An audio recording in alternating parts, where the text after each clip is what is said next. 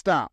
Whatever you're doing right now, just stop. Because Becky Lynch fans around the world, please do not believe this WWE news about your favorite girl. In this video, I'm going to tell you exactly what that news is, why it's not true, and why you should not believe it. Because Becky Lynch wrapped up her time with WWE earlier this year when her contract with the company expired on June 1st as she dropped the Women's World Championship to Liv Morgan at the King and Queen of the Ring PLE.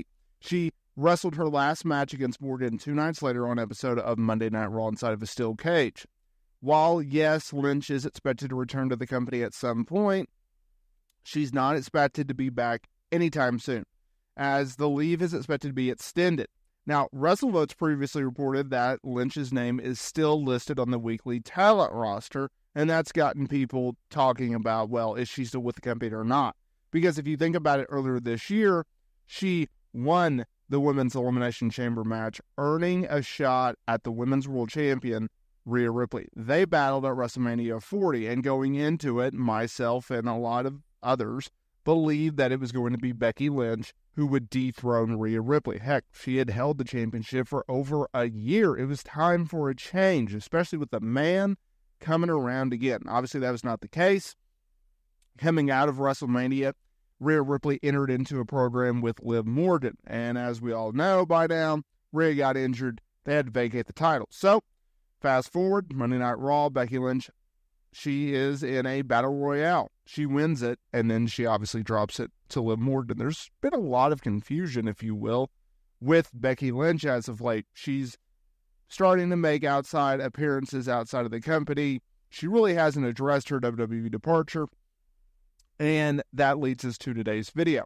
Because on a recent episode of Backstage Pass, the one and only Jonathan Coachman, former WWE interviewee and color commentator, he stated that Lynch was reportedly asking for $2 million a year, but WWE opted not to do so because if they paid her, then she'd be on the show right now. Well, oh boy, that got people talking. Sources who spoke with Fightful shot that rumor down. Fightful reports that Lynch and WWE are on good terms as WWE respects Lynch's decision to take time off. The company stated that if Lynch wanted to sign a new deal before her absence, they likely would have done that. Sources outright denied the $2 million number, as Lynch simply did not ask for that. And they were told that WWE would have jumped at that number if she had, because Lynch's deal would have been well beyond $2 million a year. And they're right.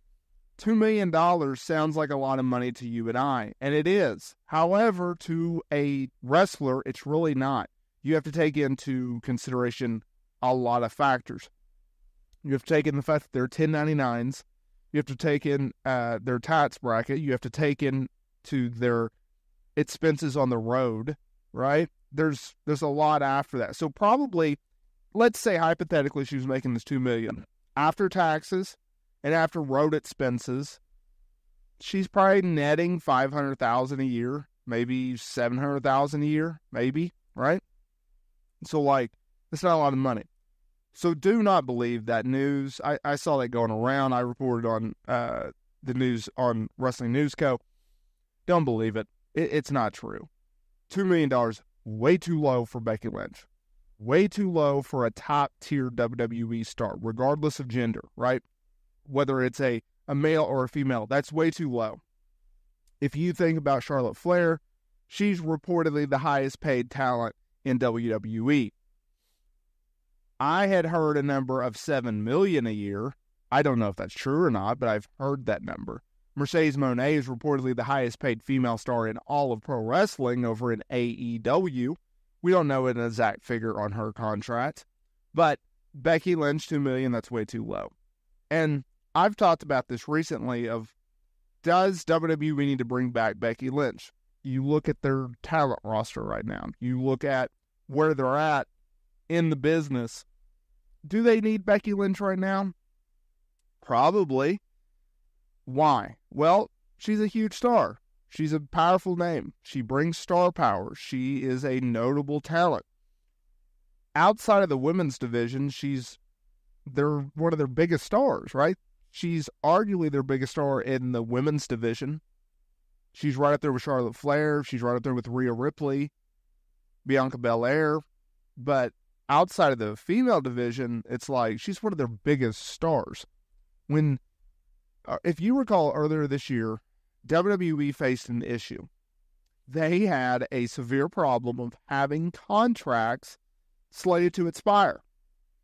And they had to re-sign a bunch of talent at the closing wire, including Becky Lynch. Becky Lynch opted not to re-sign with WWE. Ricochet opted to leave WWE. Seth Rollins, Drew McIntyre, Natalya, Angel Garza, a lot of them opted to re-sign with WWE, to stay with the company. And rightfully so. WWE has never been hotter.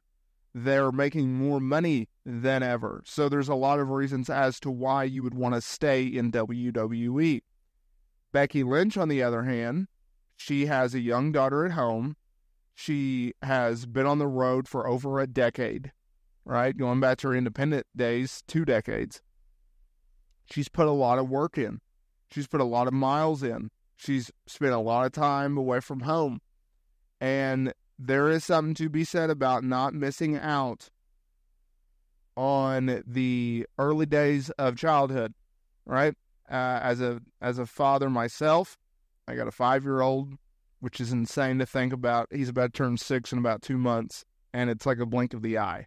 I can't imagine what it would be like for a wrestler who is gone X amount of days a week. Now, obviously, they had a worse schedule back in the day, 70s, 80s, 90s, early 2000s. Horrific schedule. You're home a day and a half, right? Like, what kind of life is that? Now they have a much reduced schedule. Props to WWE for introducing such a schedule, but it's still a brutal schedule, right? Yeah, you go a few weeks where you don't have to work necessarily a bunch of live events, but then you have to do what they're doing now, where they go to Saudi Arabia, then they have to go to the UK, and they have to tour, and they're gone for a week and a half. It's like, that's rough. That's rough on marriage. That's rough on kids. And so Becky Lynch, she's opting to be at home with her daughter, and her husband's on the road doing his thing, Seth Rollins, right? So fortunately for them, while it's hard schedule-wise, at least they understand the business. They're in the business. They come from the business, so you can kind of manage expectations a little bit rather than a husband at home, a wife at home, right? It's a little bit different in that regard. But, hey, I take my hat off to Becky Lynch, doing her thing at home, enjoying it, being a mom. Props to her, credit to her. And we'll see whenever Becky Lynch returns. But she'll be back. Just give her some time. She'll be back.